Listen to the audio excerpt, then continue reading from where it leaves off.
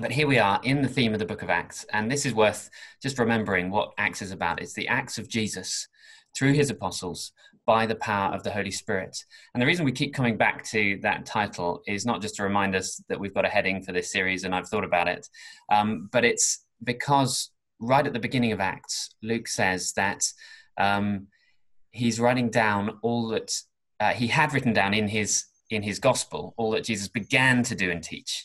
And so by implication, Acts is what Jesus continued to do, and also therefore what Jesus continues to do today. That's why we're working through, and we need to see that those who were witnessing for Jesus aren't the stars of the event. It's Jesus who is the star. Again and again, they're pointing to him, and the only way they're able to do that is by the power of the Holy Spirit, as we were seeing as we started this morning. Now, the next slide is the theme for this Sunday, for Acts chapter 12. The Word of God is unstoppable through suffering. And one of the things we see in Acts is that of the 28 chapters of Acts, I think it's 26 of them, have the theme of suffering and persecution in them.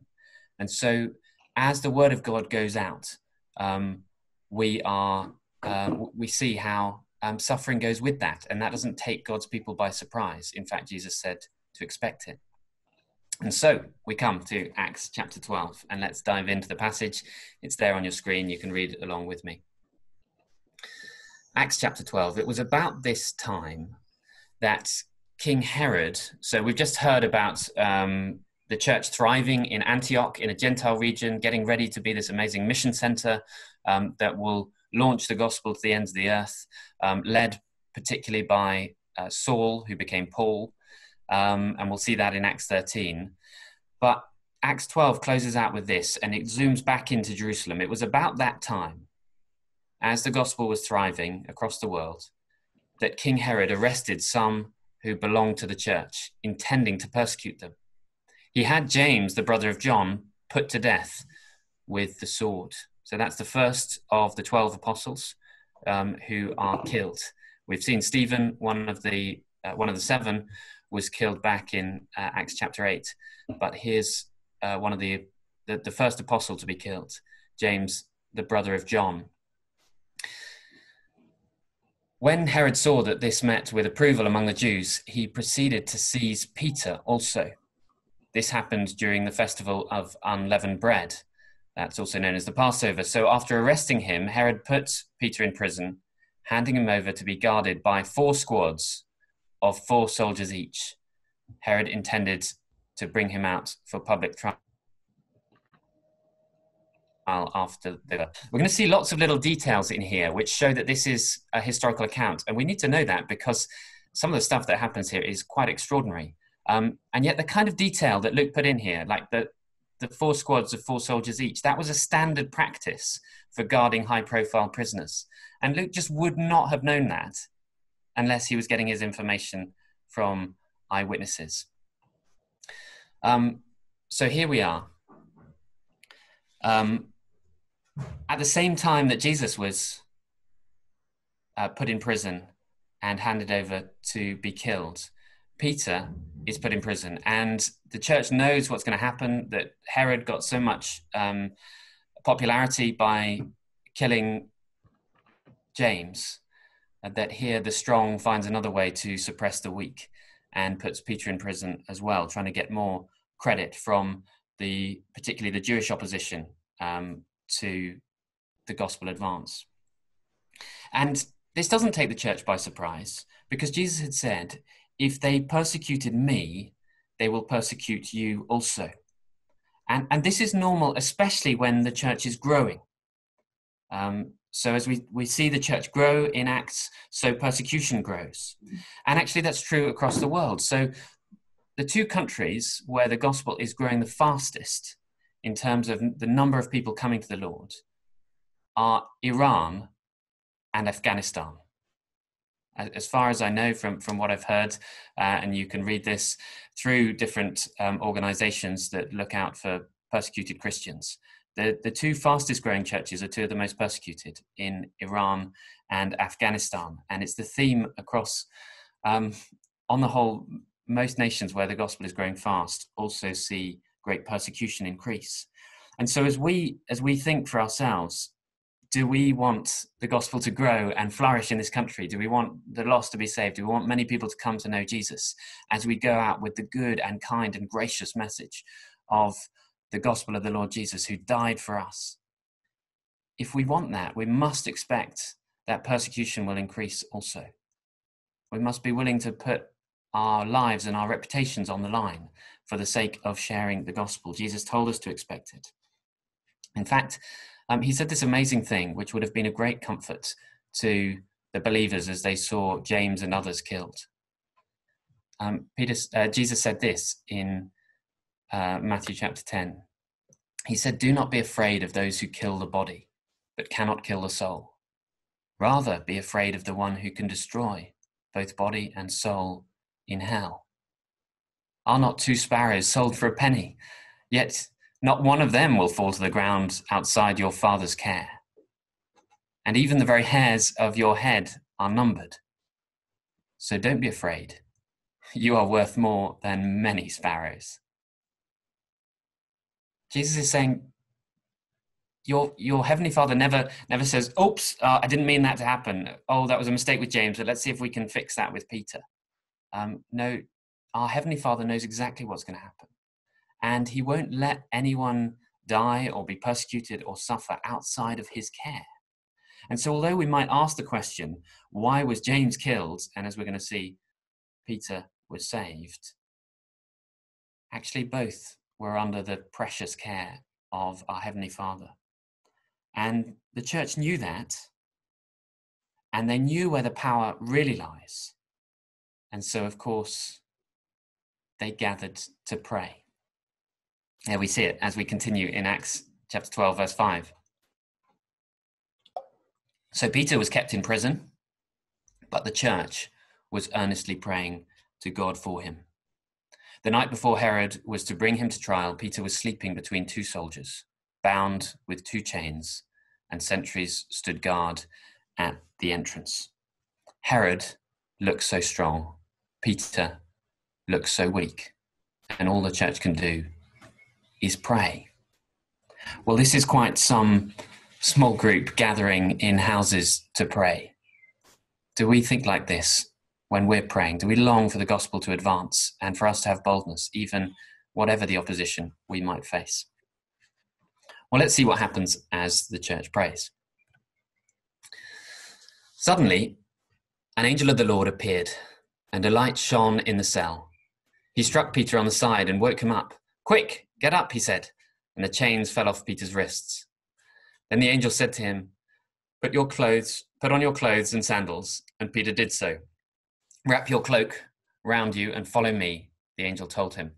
Now, just in case we think Peter is some kind of SAS hero doing jailbreak, he doesn't even remember to put on his clothes and sandals, and he needs to be reminded to put his cloak on and then to follow the angel. Peter followed him out of the prison, but he had no idea that what the angel was doing was really happening. He thought he was seeing a vision.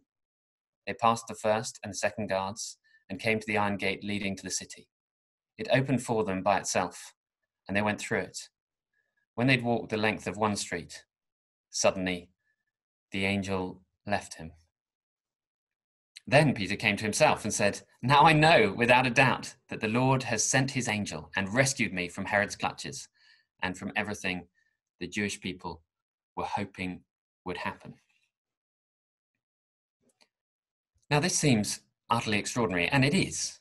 It's rare, even in the Bible, for something like this to happen. And we might think that this kind of thing could never happen again. But actually, I read a biography a number of years ago called Heavenly Man, about a Chinese pastor who went around sharing the gospel in a similar way to how Peter did. And under immense persecution there, he ended up in prison several times. And there was one evening where the church were praying for him, and he had a very similar incident. When you read it, and I recommend it, it's just if you're looking for some summer reading, read Heavenly Man. It's just very exciting about how the gospel spreads through China, focusing on this one man in particular. But the Lord is still able to do things like that. They're very rare. We shouldn't expect it necessarily in our lives. But we know that the Lord is in control, and he really does care for his people. It's reassuring that we might not expect it, because actually the church we see praying didn't expect it. As we go on here, just have a look at the eyewitness details. And there's a bit of humour in it, which I imagine they enjoyed retelling as they told the story again and again. When this had dawned on him, that's Peter, he went to the house of Mary, the mother of John, also called Mark, where many people had gathered and were praying. So we get very specific name details here. Then Peter knocked at the outer entrance, and a servant named Rhoda came to answer the door. When she recognized Peter's voice, she was so overjoyed that she ran back without opening it and exclaimed, "Peter is at the door." So she opens the door, she obviously slams it back in his face. She runs back and says, "Peter's at the door." And the church are obviously not expecting their prayers to be answered, because they say, "You are out of your mind," they told her. When she kept insisting that it was so, they said, "Oh, the more rational explanation is that it must be his angel or a spirit of some kind or a messenger." But Peter kept on knocking. And when they opened the door and saw him, they were astonished. Obviously so astonished, they started crying out loud. And Peter motioned with his hand for them to be quiet and described how the Lord had brought him out of prison. And he said, "Tell James and the other brothers and sisters about this." And then he left for another place. They are not expecting their prayers to be answered in an extraordinary, miraculous way like this. And so we can't say to each other, if only we had more faith to believe the impossible, then we would see it happen. No, if only we prayed more, we would see God do things that we don't expect. And it's really striking, isn't it? That they're so not expecting it, that it's harder for Peter to get into a church prayer meeting than it is for him to get out of jail. That's something worth reflecting on. Anyway, we also see here that Peter is not complacent. He doesn't presume that because the Lord has been gracious to him with one miraculous escape, that therefore everything's going to be easy from now on. He tells them to let James, that's not the James who was killed, that's James, the brother of Jesus, who became the most prominent church leader in Jerusalem from this time on. He tells them to tell James and the others, and then he goes to another place. He obviously knows he needs to get away and that the guards will be coming looking for him soon enough. And of course they'd come looking for him and trying to find him, because, as we continue in the passage, verse 18, in the morning there was no small commotion among the soldiers as to what had become of Peter.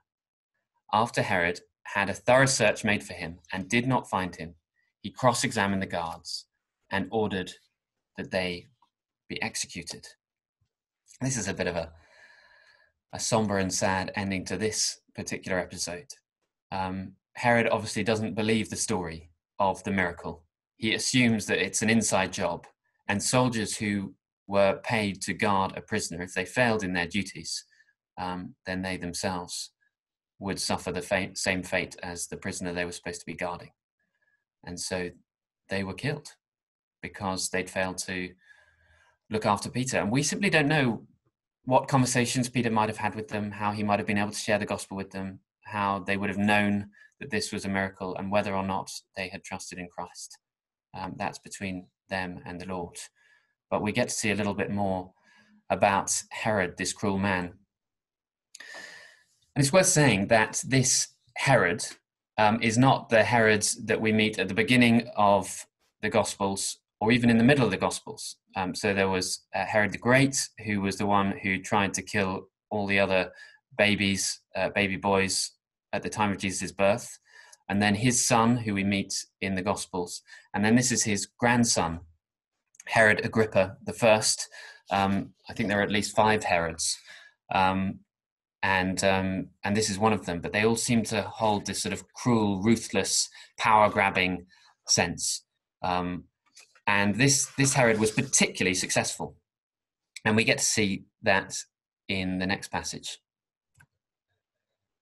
as we come to the end. Then Herod went from Judea to Caesarea and stayed there. He'd been quarreling with the people of Tyre and Sidon. They now joined together and sought an audience with him. After securing the support of Blastus, what a great name, a trusted personal servant of the king, they asked for peace because they depended on the king's country for their food supply. This is bang on, historically accurate. It's exactly what would have happened. In fact, we know that this particular gathering happened because it's recorded by the historian Josephus, who was a Jewish historian and a supporter and sympathizer with Herod, and quite impressed by the way that he had increased his territory. And he had control over the food supply of these people from Tyre and Sidon. And so they're coming to him sort of desperate to please him and impress him. And he knows that. And so, verse 21, on the appointed day, Herod, wearing his royal robes, sat on his throne and delivered a public address to the people. We're told in Josephus's account of this that those royal robes that he wore were actually made of silver, and so that they shone in the sun. And so he wanted to look like a sort of divine authority presence among them as the sun rose on him in the great stadium in Caesarea. And so they shouted, "This is the voice of a god, not of a man." And immediately, because Herod did not give praise to God, an angel of the Lord struck him down, and he was eaten by worms and died. Well, again, that may sound extraordinary, but actually Josephus' account, even though he was sympathetic with Herod as king of the Jews, records this as happening, that Herod suddenly was struck ill while he was addressing the people. And he told the people that he thought he was dying, and then within 5 days he was dead. And it seems to be that he had some horrific disease of internal rot. And so even as he died, worms might have spilled out of his body. And so as extraordinary and weird as this sounds, it's an account that is historically accurate. And as we think on this theme of the Word of God being unstoppable through suffering, we can see that even the most terrifying rulers cannot restrict the spread of the gospel. Do you see that last sentence there in the passage?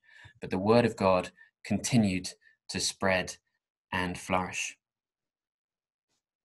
Now, I don't know exactly why we're looking at this right now, and just knowing the whole stretch of God's Word is hugely helpful. But it was really encouraging hearing Krista saying that we as a church put more and more emphasis on trying to share our faith publicly. And I think as we do that in our own 21st century way, we will experience persecution. We will experience friends and family thinking that we're weird and strange and being fed up with us for going on and on about Jesus. We'll experience the fact that we seem isolated and on our own. I've been struggling the last few weeks just because Henry has been repeatedly saying that he doesn't want to trust in Jesus because none of his friends do.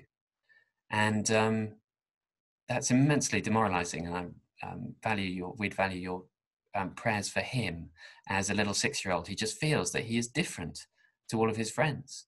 And we're going to feel that more and more as we put our heads above the parapet and say how amazing Jesus is. Henry had been one of our greatest evangelists among his school friends and trying to share it with them, and is just feeling that pressure. And in different ways, we will feel it too. And so the question is, what will we do as the Word of God starts to spread and flourish, and we experience this persecution? Well, we need to be ready. We need to be ready. And I don't know if it struck you, and we can think about this as we open it up, as I draw to a close, but there were a few verses in Psalm 37 that Ashley sang for us that say this. Verse 32, "The wicked watches for the righteous and seeks to put him to death. The Lord will not abandon him to his power, or let him be condemned when he's brought to trial. Wait for the Lord, and keep his way, and he will exalt you to inherit the land. You will look on when the wicked are cut off. I have seen a wicked, ruthless man, spreading himself like a green laurel tree, but he passed away, and behold, he was no more. Though I sought him, he could not be found. The word of God is unstoppable through suffering. And that suffering may be persecution, it may be individual, but it's worth thinking through for yourself. How will you deal with suffering as it comes? But it was so striking, wasn't it? How even the greatest opponent, Herod, in this episode, just met with the end that Psalm 37 said would happen to those who set themselves up against God. And actually, all of us can have that hard attitude that Herod had of, I don't want God to be in charge of my life. I want to be in charge of my life for myself. And so we need to think through how we could have that attitude of just wanting to rule our life our way, like Herod did, and set ourselves up against God in our own lives. And maybe just the aging process in our lives. And we can say this to those around us who are trying to share the good news of Jesus. Doesn't the very fact that you're getting older and that we're focusing on the death toll in this coronavirus period, doesn't that remind you that we are mortal and that one day we will meet our end, and that whether it's in a dramatic way like Herod or just in a very normal way, we will come face to face with the living God as our judge? And don't you want to meet him with good news, the good news of the gospel of the Lord Jesus Christ, who died so that you could be forgiven, who lived that perfect life that you have never lived? Don't you want that? Don't you long for that? Don't you long for meaning and purpose now in this life, rather than just working your way through it and ruling your life your way and just being your own kind of mini Herod, God of your own life? Yes, you might feel like you're in control, but you're not in control. Don't you want the true God of the universe to be in control of your life and to rule your life and to give you good news to live for? Now, as we challenge people in that way, initially they won't like it, but actually some will turn and believe. And so it's worth putting our necks on the line. It's worth being willing to suffer so that others can know the good news of the Lord Jesus. Let's pray, and then I'll hand back to Ashley.